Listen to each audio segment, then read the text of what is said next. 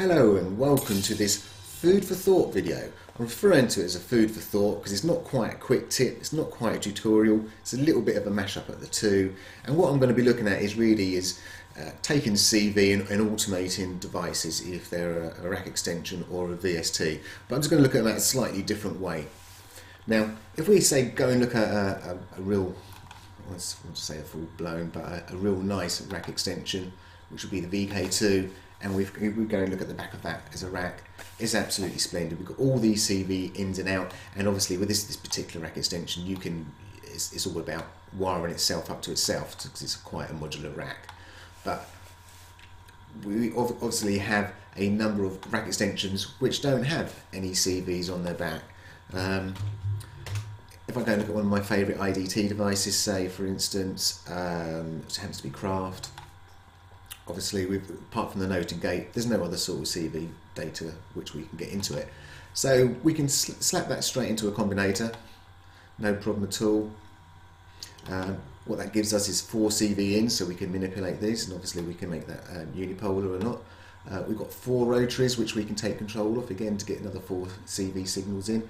And we don't forget the mod and pitch inputs up here. So that gives us like a total of 10. We can take a total of 10 CVs in and to control it.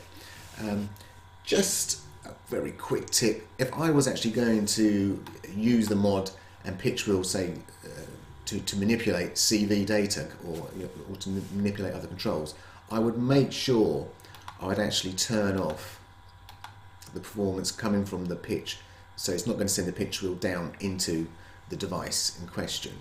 It's going to stop it, and then obviously what we can do is we can then just wire it up here. So all right, there's a pitch bend, let's go and wire that up to, there's a pan, that'd be quite a good one to wire it up to. So if I now move my pitch wheel on my controller, there it is moving up and down, and obviously there it is moving up and down on the pan, okay? Nothing magical there at all. But it's just a reminder that you can have actually obviously up to 10 CVs coming in to these devices. But as I said, we're going to be looking at things slightly differently, and obviously what we've got here is a good old Respire, and when we look at the back, it's absolutely plain Jane, isn't it? So this time I'm not going to put it into a combinator. I've got a sound, so let's have a quick listen to what we've got going on here.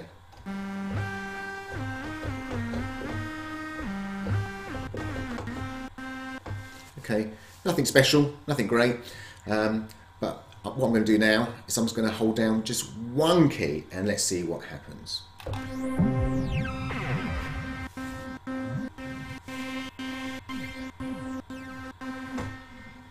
And as you can clearly see, we've got so much automation going on inside this device. I think in fact I have automated up to about 40 controls. So we're not stuck with just the 10 which is going on with, say, a combinator. We can manipulate it further. And how are we doing this? Well, I'm not doing anything clever at all, really. I've just got obviously an ammo here, which is fine, and I'm using that to create my LFOs. I'm not manipulating the signals too much. I say this is purely a test. But it's the good old EMI again, so I've got plenty of videos out there if you don't know about the EMI and how to set the EMI up to a loopback and come back in as a service controller. It's something which is worth setting up because you can have a real lot of fun with this sort of setup. We can also use VSTs to use this method, so I'm going to very quickly set one up. I happen to have a new VST which is subboom based, so if you've got the Explorer 4 you can obviously go and download this free of charge.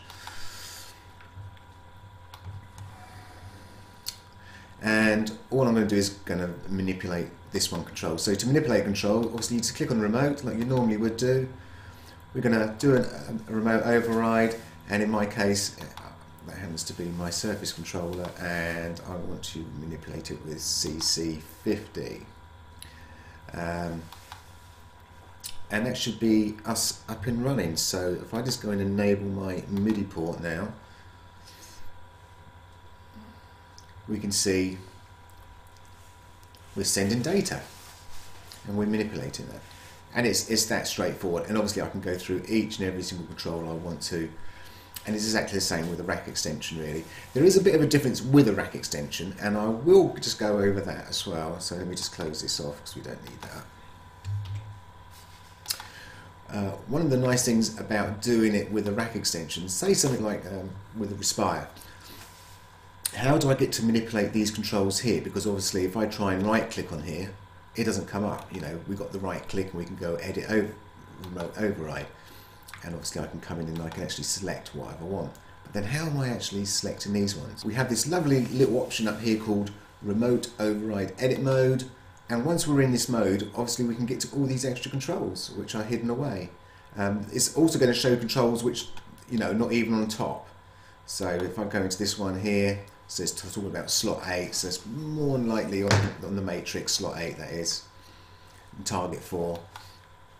So with like this note, one's going to be for oscillator 1, or there's 1, that happens to be 3, that could be 2, and that's 4. So I don't actually have to go into the different pages, I can actually start edit remote overriding from this screen here. So it's just a handy little screen to remember that this is how I can get to extra controls. So if I actually turn it back on again, and in fact what I'm doing is, this is my MIDI loopback, and I'm basically just muting and unmuting to stop and start the controls. And before I actually do start them up, this is something which is worth a bit of food for thought here, is obviously I've got this sound, and I might say to myself, oh, I really like that sound, so I can just click on save obviously, and if I want to I can obviously then save it and all the rest of it. And then what I can do is I can obviously then go back to my MIDI controller again. Sorry, there we are. I can unmute it, mute it again, and there's a different sound. And I say, oh yeah, I like that, so I can save that sound. And again, we can just let the controls go off.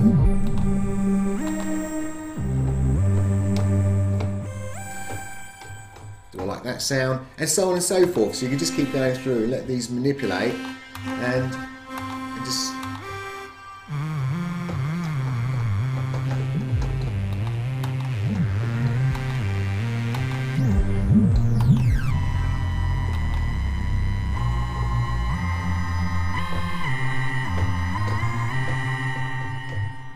and I can just keep saving them and saving them and use them for later. Now there is another big thing what we can use this automation data for, and that is we can record this. It's that straightforward. We can just hit record, and there we go, we got it recording away. And I'm actually going to show one other thing now we're doing the recording, is obviously under preferences we've got this automation level cleanup. As you can see, I've got it set to normal there. I could set it to minimum. Let me just move this to one side, so I would just hit record again. Let's stop that. And there's also a maximum cleanup level. To be honest, I usually have it between minimum and normal. It depends really what I'm actually recording.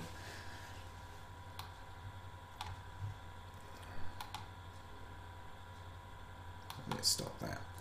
So if we go and choose, that looks like a nice little LFO there, sorry, a sine wave should I say, going on.